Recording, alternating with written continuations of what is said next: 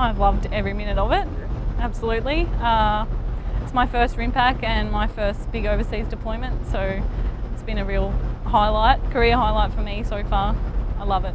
My highlight would be just coming into Pearl Harbor, seeing all the units and ships and all the submarines and all the other nations.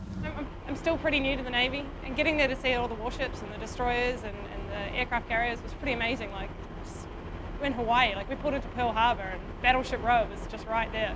Being a part of it was pretty cool. I love RIMPACs. This is my 4th RIMPAC.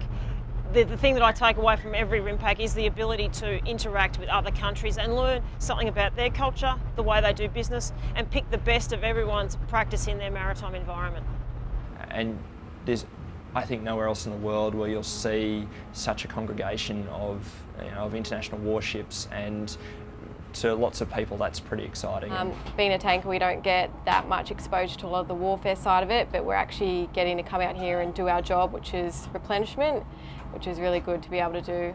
So we've been doing a lot of replenishment at sea with various units from other countries. We did a dual RAS the other day with 2 American units. Yeah, a few days after we arrived in Hawaii, we hosted the official reception on board Success.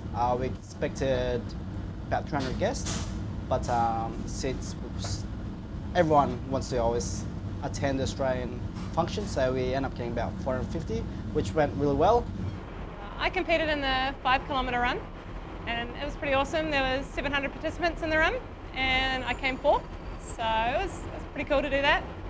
The opportunity as well to experience some of the US military history, especially the history that's associated here with World War II, was, I think, amazing. So I want to go see Arizona and Missouri still. Would like to rent a car probably and go to the north side of the island, and obviously do a little bit more shopping. Yeah, so I did a lot of tiki touring around Hawaii. We actually hired jeeps for a day, drove around, went to the North Shore, we went cage shark diving, which is a crazy experience. It was about 30 12-foot sharks swimming around us in a cage. Just getting your feet wet, doing it in an exercise setting where you can take your time and move from those initial steps of integrating with other organisations and other countries, and then moving on to really working up to high level and highly specialised interactions, I think is pretty good. It's been an amazing experience. I couldn't have asked for anything better, and it's still going. We're out here to play war games now with some of the biggest navies in the world, and you can't ask for a better learning experience than that.